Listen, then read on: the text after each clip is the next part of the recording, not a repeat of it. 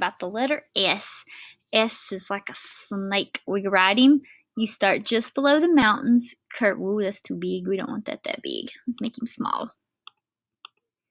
Where's that handwriting? All right.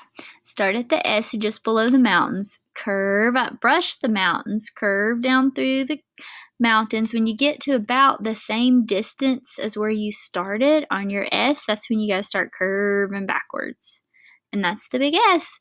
The little S, you start just below the mountains, curve up, bump the mountains, curve out, and when you get to just about where you started, you get even with it, then you can start curving backwards, and that is the little S.